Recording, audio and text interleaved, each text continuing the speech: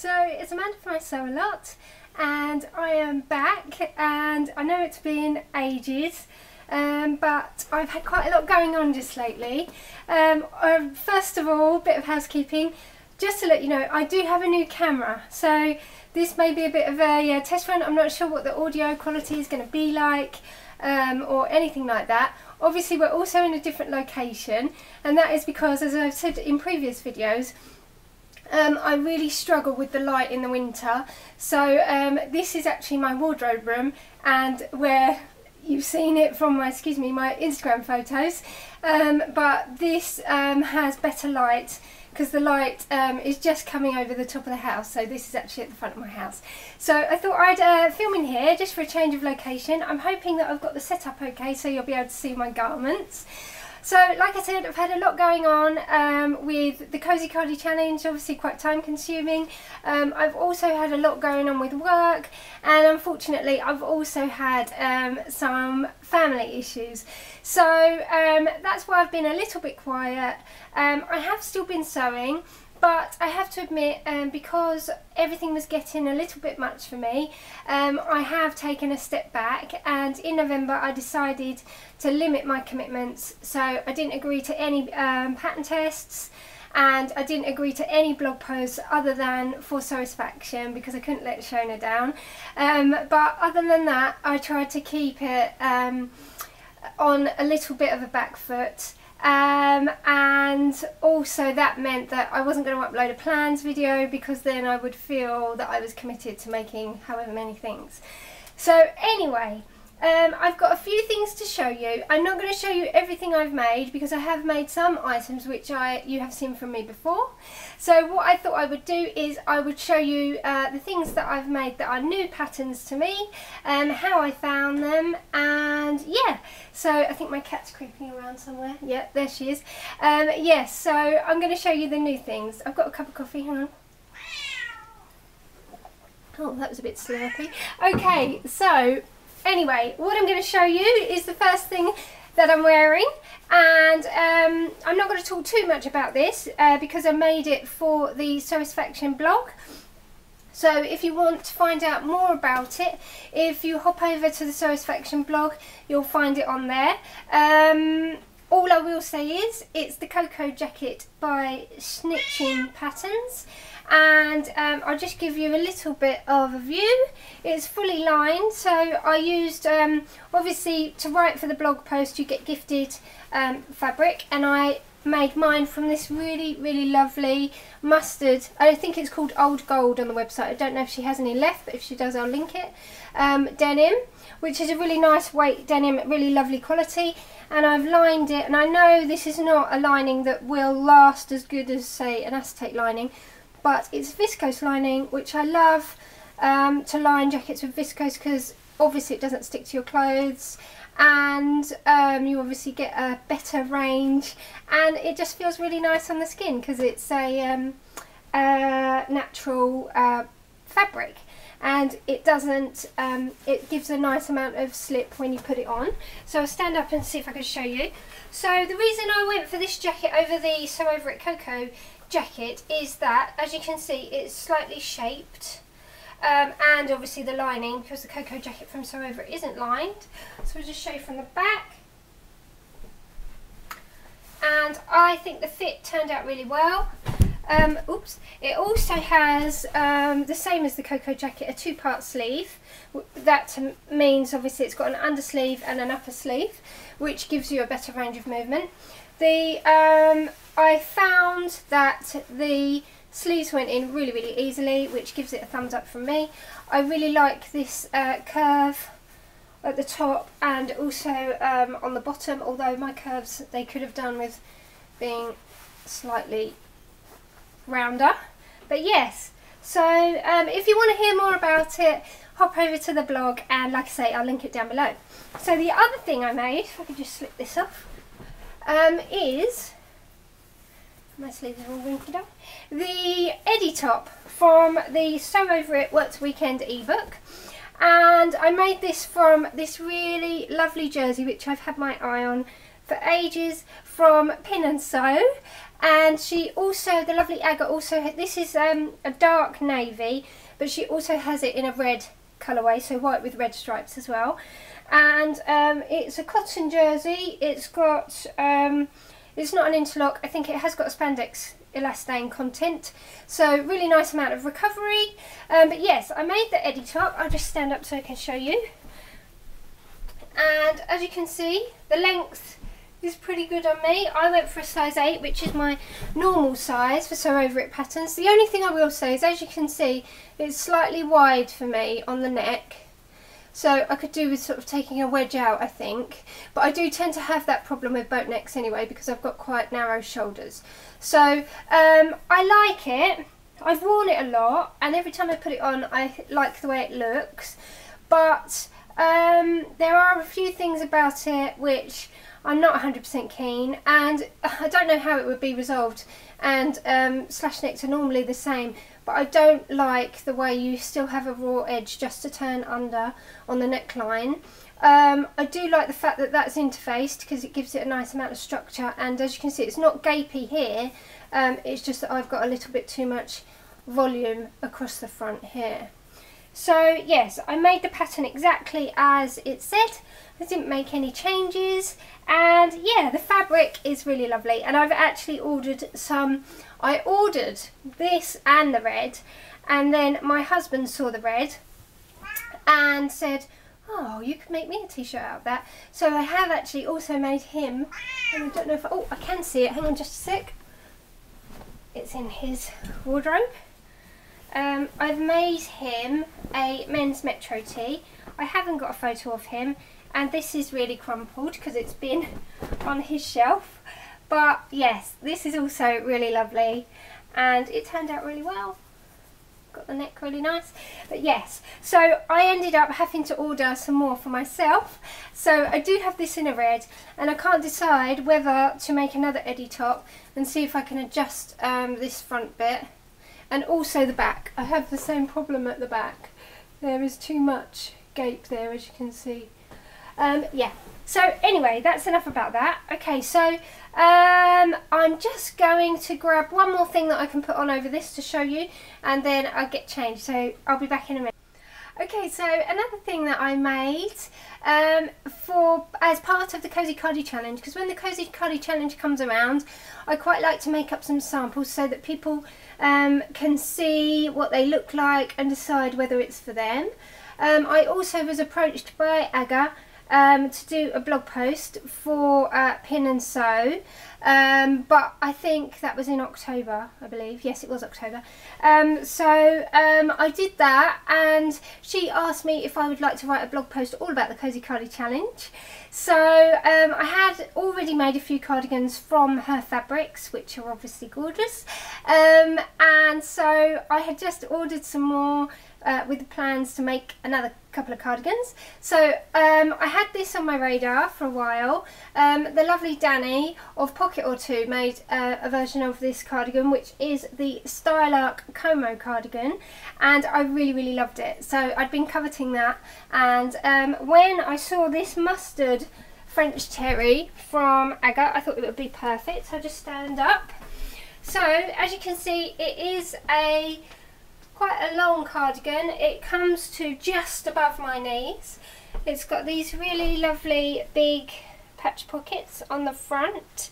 It's got the wide band, and this fabric, obviously it's so soft.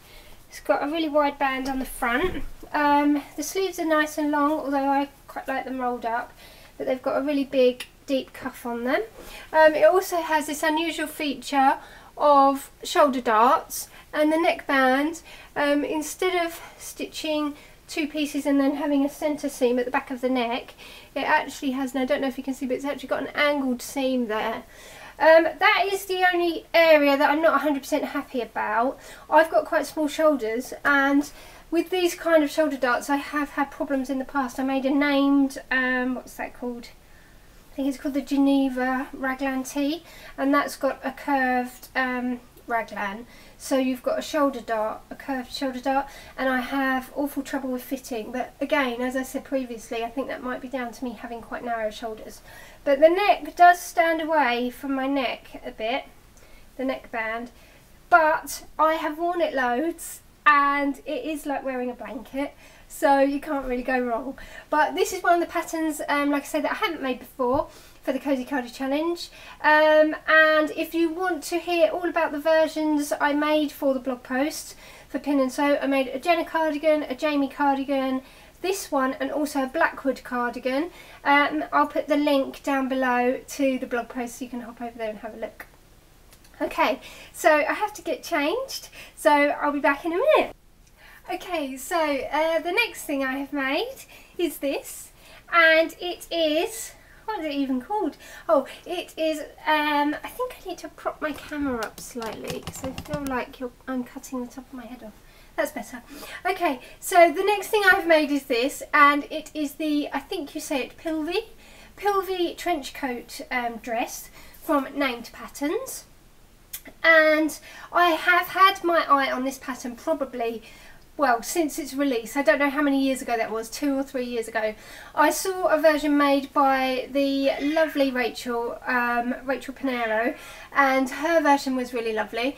And then it kind of went off my radar for a while, and then I saw a really lovely version recently made by Emily of Self Assembly Required, and I think she made it for the Named Pattern book release recently.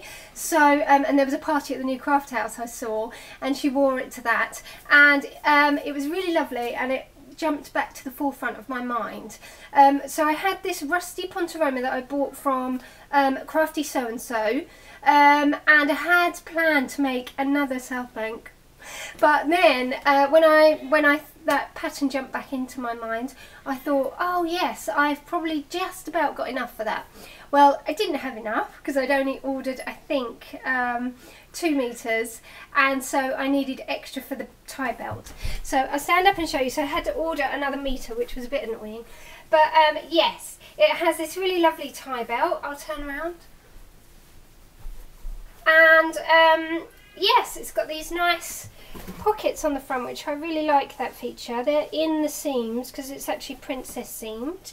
So what I have done, it's supposed to have buttons on it, and I haven't sewn it with as much finesse as I would like, but I didn't want the buttons to interrupt it. I wanted it to be a bit more plain. So I haven't put the buttons on, but as you can see, just around the area where the pocket is, I have stitched the 2 front pieces together. And my tie belt covers it anyway, but I think it looks okay, and it still gives that lovely trench coat look, but I find I don't really like doing buttonholes on jersey. Even if I interface them, they still don't go that well for me generally, so I didn't want to ruin it. And you know what it's like when you're trying to unpick buttonholes, especially on jersey. I didn't want to ruin it, so I just came up with that way to stitch it together, and it seems to have worked perfectly. So yes, that is my Pilvi trench dress, and I'm really happy with it. I've worn it lots of times already, and I get some really nice compliments on it when I wear it. So yes, that is that. So I'm going to get changed and I'll be back in a minute. Okay, so I'm hoping you can see this. The next thing I have made is the pumpkin dress from Cocoa Crafts, and as you can see, it's a 60s style dress. It's got this lovely placket down the front, and I've used snaps all the way down mine. It's also got contrasting bands, and I think mine, I made the scoop neck version, I think, and I used this Pontoroma, which is obviously like a camely colour, from Minerva Crafts, and I also had this black Pontoroma in my stash, which I've used for the accents. It's obviously got a hemband, which is black as well. And I really like this pattern. The only thing is my own fault that my 2 fabrics were a different weight. So as you can see, this Pontoroma is quite light and flowy, whereas the contrasting Pontoroma is actually quite stiff. So the pattern tells you to interface this button band at the front, which I used interfacing, knit interfacing, to do as the pattern told me, but actually because it ended up that the fabrics, it made the fabrics two completely different structures, that as you can see I get some slight drag lines at the front. It's not too bad if I really pull it down, but yeah, I've got drag lines here. So if I made it again, I don't think, and particularly as I was using snaps rather than doing buttonholes, I don't think I would use interfacing, particularly if I was using a relatively heavy weight Pontoroma. So yes, I'm really happy with it though. I've worn it quite a few times, and yes, a really nice, comfy, cosy dress for the autumn. I wanted to do contrasting bands because I had those in my mind after I saw the Stitch Sisters versions, which were amazing. So I couldn't go with either black or white or red or white, because that red or black, because those are the colours that they chose. So closest thing, camel and black. Okay, so I've got to get changed. I've still got 3 things to show you, I think, so I'll be back in a minute. Okay, so the next thing I want to show you is this, and it is the Sorrel dress by Jennifer Lauren. And this was recently part of the Kickstarter campaign, because Jennifer, I know, had been approached lots and lots of times and asked if there was any chance of her doing paper patterns, because prior to that all of her patterns were digital files, and there are obviously quite a few people out there who aren't on the PDF. They're not PDF fans because of all the sticking together, but obviously to produce paper patterns is an expensive process. So she thought she would get help with the funding and to top up what she already had. And so she started a Kickstarter campaign, and the main pattern focus for the Kickstarter campaign was the Sorrel dress, and it was only available to purchase through the Kickstarter campaign. And she put a call out to all the pattern testers, to ask if they would like to be part of it. And I have made the Sorrel from this really lovely pink herringbone cotton that I got from Sew by the Sea. I was down there visiting Jenny and I saw this and I knew it would be perfect. So as you can see, it's a shirt dress. It's got a really nice wide placket down the front. I've used press studs on mine, and it's got these 2 tucks here which are mirrored on the top. There's no darts because those are the darts for the bust shaping, and those are the same at the back. It's obviously got a kimono style sleeve with this lovely collar. There is also another version which doesn't have this placket, it has a grown on placket. I have made it from a sturdy fabric which is similar to denim, but you can make it from a viscose, and I know on Jennifer's Kickstarter campaign and probably on the website she has made it in some really beautiful Atelier Brunette viscose. So if you'd like to see it in other fabrics, then I will leave a link to that down below. So yes, I'm really happy with how it turned out. The same as with Jennifer's other recent patterns, it has different cup sizes. I made the size 6 and I went for a C cup, and it fits me perfectly. I'm really happy with it, and I am wearing it over the top of a Megan Nelson Ryan bodysuit, which is perfect, and I think I'm also going to wear it tons in the summer without anything under it. So anyway, I'm going to get changed. I've got 2 more things to show you. I will be back in a minute. Super annoyingly, I just packed everything up, then flicked back through the videos and realised that I hadn't recorded this. I'd recorded the bit in between where I was getting changed. So anyway, this is another Jennifer Lauren make, which is the Jennifer Lauren Ivy Pinafore. I've had my eye on this pattern as well for the longest time, probably a couple of years, and I've been coveting a couple of versions made by the lovely, I think her name is Roisin, and it is her blog is Dolly Clackett.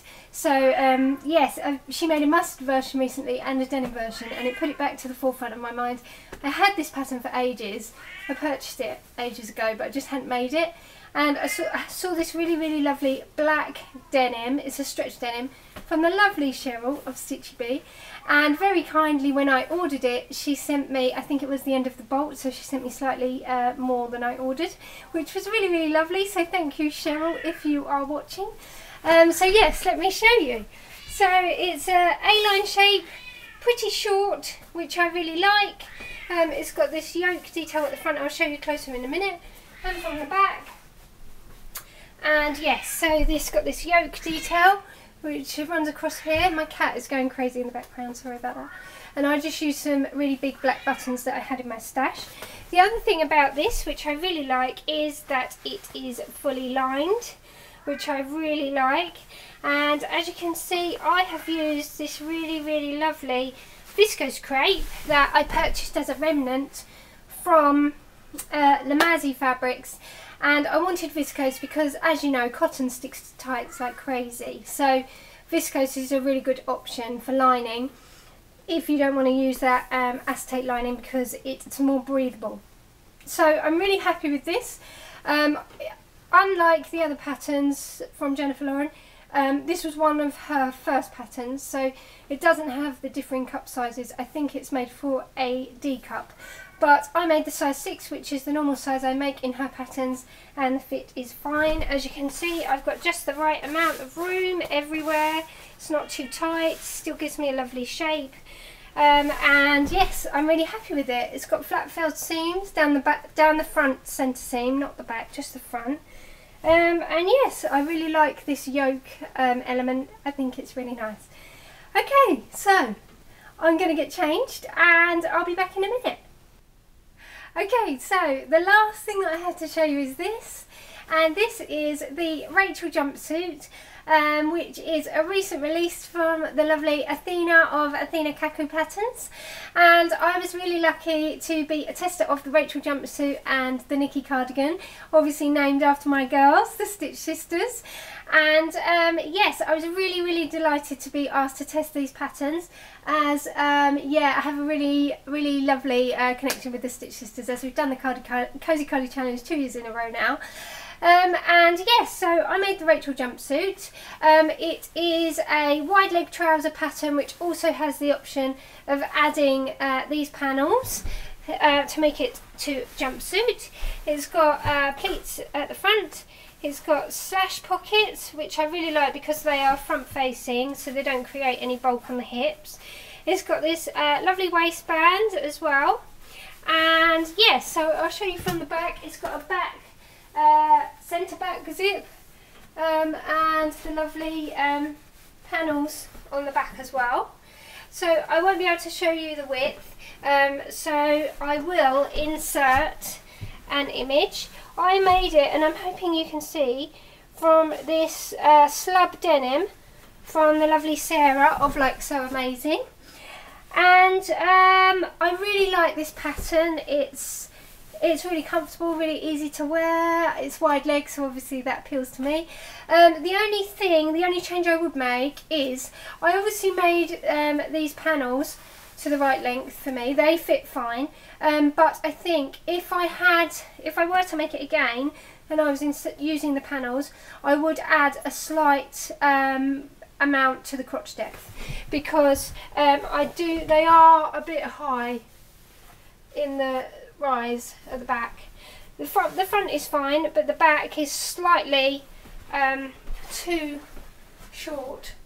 But if I take these off, then it's fine. So if I were just making the standard trouser version, which you can, I would not add any crotch depth, because I think it's fine. And it's not that my straps are too short, because as you can see, if I made them longer, they would keep falling off. So I think the straps are the right length. But yes, if I was going to make it again, I would add probably only about 3/4 of an inch or something to the crotch depth. So that is it. A bit of a bumper vlog today, I'm afraid. And like I say, I did make lots of other things, but they are things that you've seen from me before. Oh, the other thing I wanted to say that I did make, which was successful and might be of interest to other people, is that I said I was going to make some pyjama bottoms for my boys using the free pattern from Oliver and S, which is the Sunny Day shorts, and I did make those and they were a success. And all I did was I cut the right size for their age and I lengthened it. I think I added, and they are 7 but going to be 8 in February, and I added I think 16 inches to the hem, just carried the lines straight down, and they turned out really well. So I'll be making those again, and they were a test run because I'm planning to make them some pyjamas for Christmas, so that worked out really well. So yes, obviously we're nearly mid-month now, so I probably won't come back to you with the plans, but over the Christmas period I am off, so I will have time to vlog. And I'm hoping that I'll be able to show you my December makes, because I've got some really nice things planned. So that should be a bit interesting, maybe. And I also want to do a roundup of my favourite patterns for this year. And so hopefully I will be able to get that to you probably end of December, early January. And also my plans going forward for January, generally what I would like to achieve. Yeah, so I'll be back soon with that. I've had a flurry of subscribers. I don't know why, because I've been awful with keeping up with vlogging, but hi to all you newbies and thanks for coming along for this. I have been vlogging now for over 2 years, and the interest in my channel has just amazed me, and I am so glad that my subscribers find my channel interesting enough to come back. And I have such lovely comments from everybody. It definitely makes it all worthwhile. So anyway, ramble over. Thanks for stopping by. And if I don't speak to you before, everybody, see, if I made them longer, they would fall off. Yeah, everybody, if I don't speak to you before, have a wonderful Christmas and a Happy New Year. So I'll see you soon. Bye.